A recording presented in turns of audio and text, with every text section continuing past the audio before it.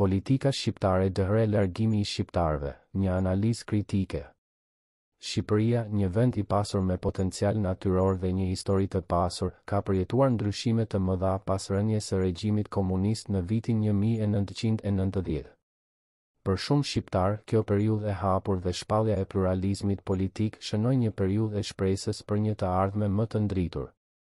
Megjithatë, 30 vjet më pas, një numër I madh I shqiptarëve po vazhdojnë të emigrojnë në kërkim të një jete më të mirë dhe të mënyrave të tyre të rëndësisë së humbjes së besimit në politikën vendore. 1. Korrupsioni dhe mungesa e përgjegjësisë.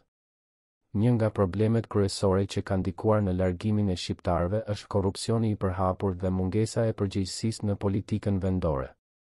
Shumë shqiptarë ndjehen të frustruar nga një sistemi ku favorizimi dhe klientelizmi shpesh janë më të rëndësishëm se meritokracia dhe puna e palodhur.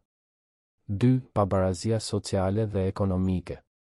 Pabarazia sociale dhe ekonomike është një problem I ndjeshëm në Shqipëri. Shumë shqiptarë janë të varur nga punët e rënda dhe pagat e ulta, ndërsa një elitë e pasur ka fituar pasurinë dhe privilegjet në mënyra jo gjithmonë të drejta. Kjo pabarazi shpesh çon shqiptarët drejt emigracionit për të gjetur mundësi më të mira për veten dhe familjet e tyre. 3. Instabiliteti politik dhe ndryshimet e partive. Shqipëria ka pasur një histori të ngjarjeve të ndryshme politike dhe koalicionesh që kanë ndryshuar shpesh. Kjo ka krijuar një atmosferë të pashpallur politike dhe ka ndikuar në besueshmërinë e institucioneve politike. Ndryshimet e shpeshta të qeverive kanë bërë që shqiptarët të ndihen të zhgënjur dhe të pasigur për të ardhmen e vendit. 4. Mungesa e investimeve në arsye publike dhe edukim. Mungesa e investimeve në arsimin dhe infrastrukturën publike ka bërë që shqiptarët të ndjehen të braktisur nga sistemi dhe të privuar nga shanset për zhvillim personal dhe profesional.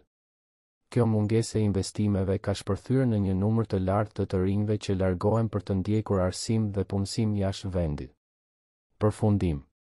Largimi I shqiptarëve nga vendi I tyre nuk është një shenjë e dobësisë së tyre, por më shumë një kritik ndaj politikës vendore dhe situatës së brendshme të vendit.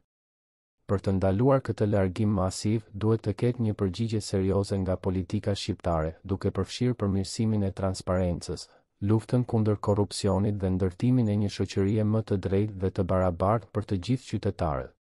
Shqipëria ka potencialin për të ofruar një të ardhme më të ndritur për brezat e ardhshëm, por për këtë është e nevojshme një përmirësim I dukshëm I gjendjes aktuale.